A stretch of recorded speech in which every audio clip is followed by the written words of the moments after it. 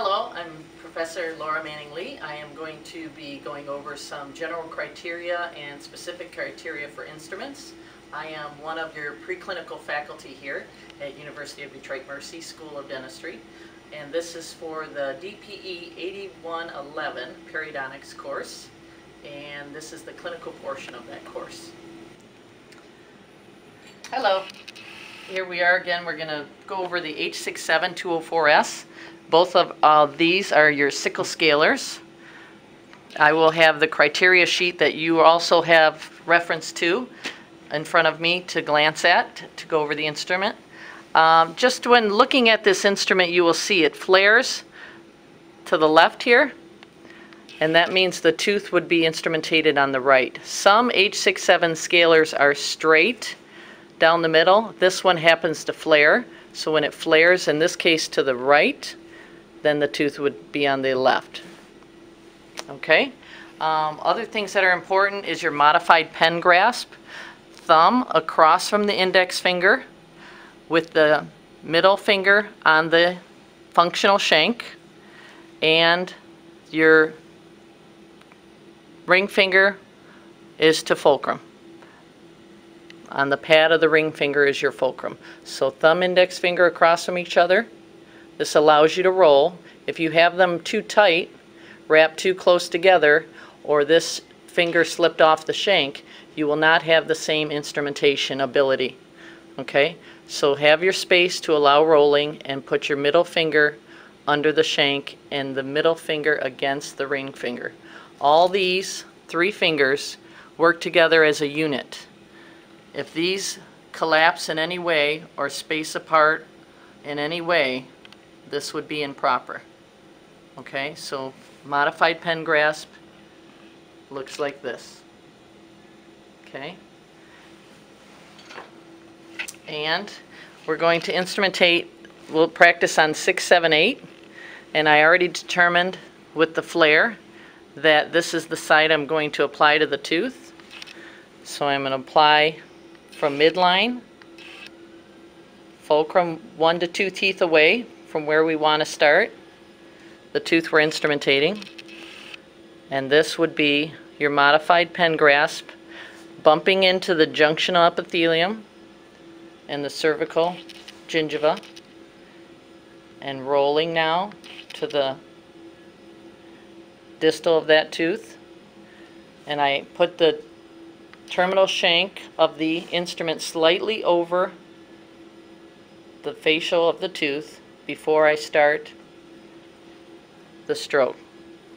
So we call this front to back, this stroke here side to side. Why do we call it that? Because my hand is shifting from side to side, this side of the hand to this side of the hand.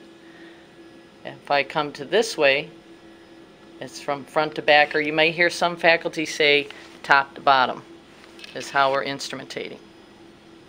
Okay, I go to the next tooth and I shift over my fulcrum first.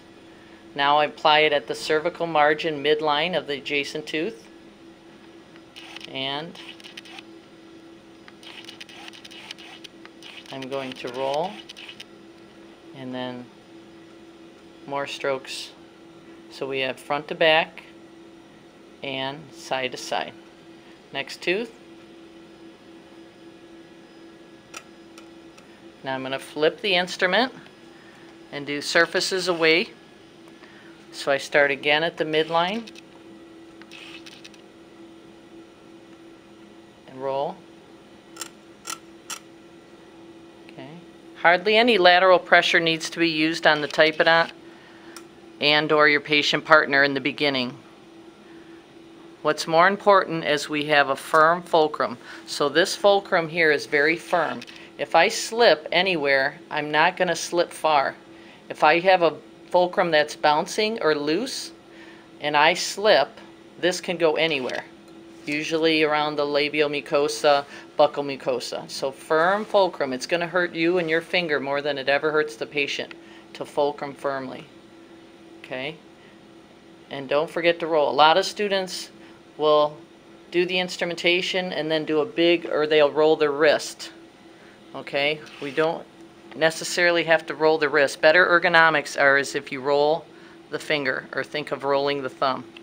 So we may say roll the thumb forward or back, and that's how you roll the instrument to adapt to the tooth better.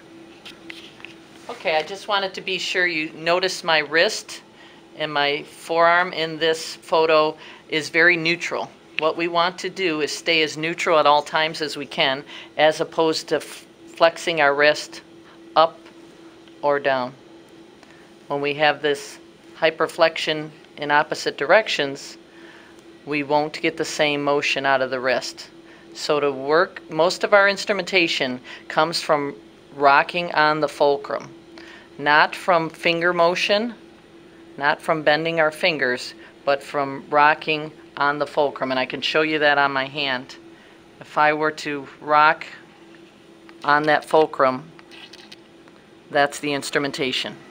Okay. Initiating these strokes, I use short 1 to 3 millimeter controlled strokes. Notice I'm rocking on my fulcrum. Now I'm rolling the instrument to the interproximal. I'm going to move my fulcrum ahead. I'm bumping the back of the instrument. This is the back of the instrument. Bumping the back of the instrument into the gingival margin. Rolling the instrument with my nice neutral wrist, rocking on the fulcrum. And I'm doing from the midline. This is side to side strokes. I roll the instrument, and now I'm doing front to back. Okay, and I'm going to start that again. Starting from number 6, midline. Controlled, short 1 to 3 millimeter strokes. Side to side stroke, rolling the instrument, front to back stroke. From the facial, rolling, side to side. Short, controlled strokes. I can come all the way down to the contact point. Where I want to be sure to start the stroke is at the height of the gingival margin. And we do the side to side stroke all the way, front to back stroke all the way to the cervical margin. I just wanted to show you some instrumentation if we were to do the lingual aspect of the mandibular teeth. This is anterior, of course, so I'm starting from the midline and using 2 different strokes, side to side on the direct lingual, rolling to the interproximal, and then using front to back stroke.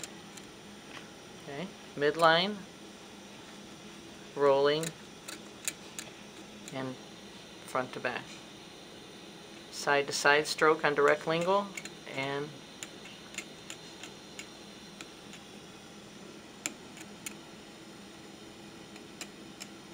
short, controlled 1 to 3 millimeter strokes. Handles very close to parallel to create that cutting edge against the tooth.